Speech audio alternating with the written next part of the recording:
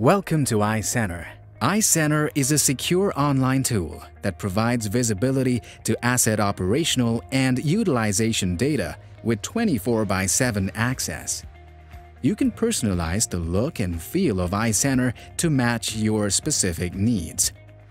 Let's see how to create a homepage tile that matches your specific criteria. In the Equipment Grid view, you can add filters by clicking on the icon of each column header. Under Modality column, you can filter the modalities by selecting the same from the drop-down menu, for instance, CT and MR modalities. Click on Filter to apply the filter. A list of CT and MR modalities will appear. You can further filter them by clicking on Next PM Date and choosing relative time of the next 30 days. You can also sort the grid by Next Planned Maintenance Date. This view can be saved as a custom view that can be recalled later. Input the name and description that you would like to save this custom view as. Click on Save. Your custom view has been created and can be recalled later from Other Views menu. Favorite the view by clicking on the star next to the name to make it accessible as a home page tile.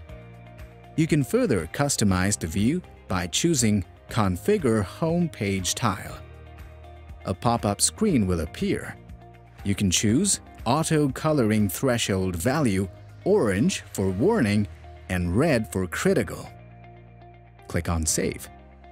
A new tile is now visible on the home page, positioned last after the other tiles. You can drag and drop it to a different position on your dashboard as per your requirement. Frequently used reports can also be saved and favorited for easy access. Click on the Report tab. A menu will appear. Click on Utilization Overview. A list of imaging assets will appear. Select the assets from the same modality and use the cogwheel menu to save the report for future use. Input the name and description and save. Your report will be accessible from the Saved Report drop-down menu. Favorite the report by clicking on the star to make it accessible as a home page tile.